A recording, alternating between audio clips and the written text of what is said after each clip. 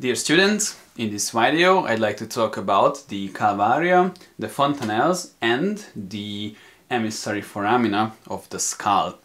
First of all, let's see what are the bones building the Calvaria and where we can find actually the Calvaria. So we have to use a plan, and through this plan we have to cut the skull into two parts. The first point that you have to follow is the supraorbital border that you can find here, and you have to bind this bony part of the skull with the external occipital protuberance, and through this line, if you cut the skull, you get the Calvaria. So what are the bones? Here you can see the frontal bone. This is an unpaired bone. We find here the two parietal bones. These are paired. Here you can see the occipital bone, and the squamous part of the temporal is another part of the Calvaria. This is what you can see here. So let's see. So between these bones you find a continuous bone connection. This is syndesmosis, and the syndesmosis means a connective tissue like ligaments, and this special type of the syndesmosis is called suture. We have three different types of the sutures. One is the serrate. This is what you can find between the bones of the Calvaria. Another type is the squamous here. It's like the scale of a fish. And the third type is the plan suture. This is a connection between the parts of the visceral cranium. So let's see the sutures between the bones of the Calvaria. Here you can see the coronal suture. This is a serrate type. Another is the sagittal suture in the midline between the two parietal bones. Between the two parietal bones and the occipital bone you see the lambdoid suture, another serrate type, and this one is called squamous suture, which is in one hand the name of the suture, and in the other hand this is the type of this syndesmosis. In front of the squamous suture you can see the sphinar parietal suture here, and there you can see the parietomastoid suture. In the frontal bone you can see two bigger parts, kind of enlargement, which is called frontal tuber. In Latin this is the tuber frontale. A similar structure is visible here in the on the parietal bone, which is called parietal tuber, tuber parietale in Latin, and the external occipital protuberance, or protuberantia occipitalis externa in Latin, is the fifth palpable point on the skull. But what are these tubers? What we can palpate? For example, if you touch your forehead, you can find sometimes these bumps which are made by these bones. So these are the ossification centers, and as you remember the development of the skull, you find there, and the developmental story, that these bones are made by so-called desmal ossification. So where you can palpate this point, these were, as I said, the ossification centrums. So the ossification proceeds in a radial direction. So as I said, we can find now sutures between the bones of the calvarium, but before birth and during labor we found there a different structure, a kind of connective tissue plate, and this is called fontanelle or fonticulus in Latin. So just let's see this head of a newborn or almost newborn child, you can see here that we had two fontanelles, two big fontanelles. The anterior or major fontanelle is visible here. Its shape is rhomboid, and we can find it between the two frontal and the two parietal bones. Okay, so why did I say two frontal bones?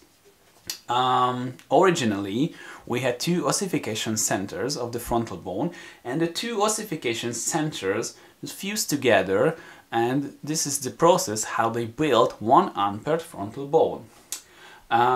We can see here, between the parietal bones and the occipital bone, a triangular shaped fontanelle, which is called posterior or minor fontanelle.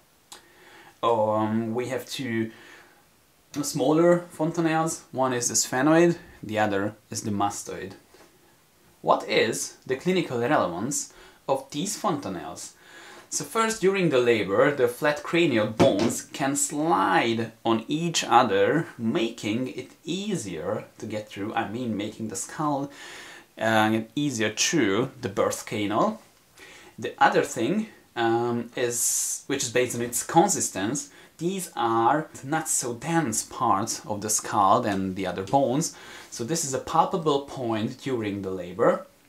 We can define the position of the head in the birth canal using mostly the major fontanelle, and the other is, which is based on its transparency, we can perform ultrasound in order to examine the ventricles of the brain. You have to know that the anterior fontanelle fuses after the 18th, 24th month, and the triangular shaped minor is around the 2nd and 3rd month after birth.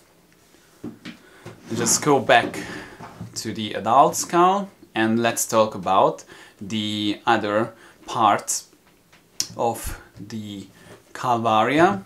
To make it easier, I just remove it from the rest of the skull. It was so easy now, but normally we have to use a saw or something like that. As I said, at the outer surface we can see the tubers and the sutures, but sometimes we can recognize here small holes like these two, and this hole is called foramina. This is the parietal foramina here, and we have another which is called mastoid foramina. What is the importance of these small holes? So through these holes, emissary veins are going through. And what is the importance of these emissary veins? An emissary vein is a special connection between the intra and extracranial veins.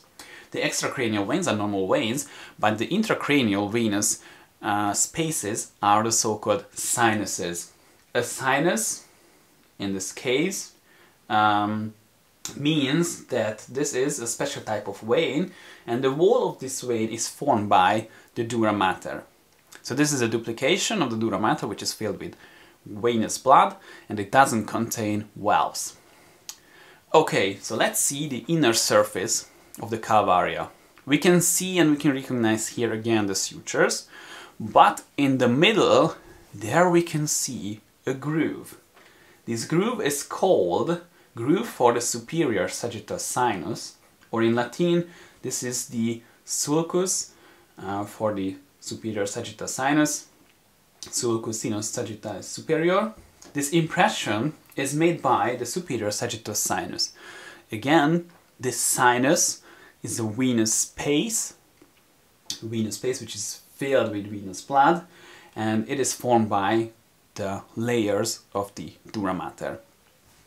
If we follow this groove, we see here a crest, in Latin crista. This is the frontal crest. Another groove is the so-called arterial groove. You can see here, it looks like the branches of a tree, and mostly you can find them here in the inner surface of the parietal bone. These are impressions of the middle meningeal artery. What is the middle meningeal artery? The middle meningeal artery is the most important artery that supplies the dura mater, and the clinical importance of this artery, that if it is ruptured, maybe because of a head trauma, it can cause really severe epidural bleeding. For more details, please check the lecture from part out. On the sides of the superior sagittal sinus, we find the arachnoid granulation, but without the sinus we see only the groove, and in both sides of this groove the granular foveal. This is an impression, and this granulation plays an important role in the circulation of the cerebrospinal fluid.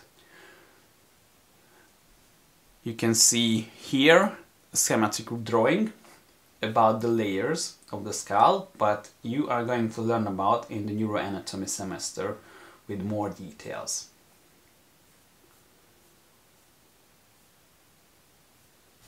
Okay, so the Calvaria was so simple. Thank you for your attention.